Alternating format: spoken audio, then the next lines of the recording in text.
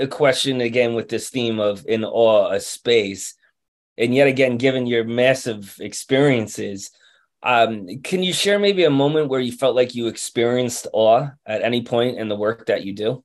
Oh man. I mean, there's so many. It's I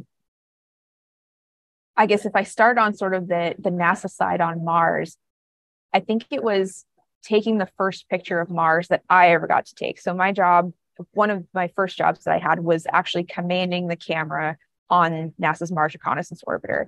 And you spend a lot of time training to do that, like learning the code and all the commands because it's all custom. There's not like a Python script you just pull off the internet that commands cameras at orbit of Mars. So you spend a lot of time doing that. And then finally they hand you the keys. And so, you set everything up and then you get to pick what you're taking the pictures of.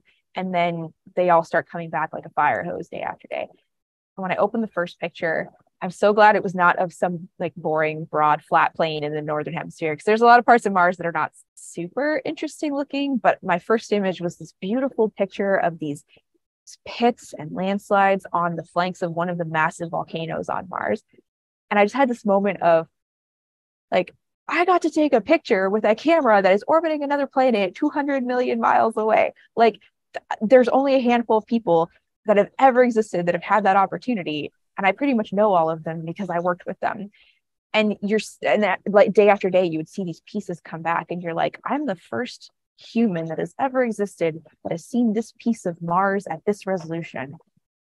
Like, you have that moment where you're the only person that has this like little relationship with this tiny piece of another planet. And that's really, really amazing.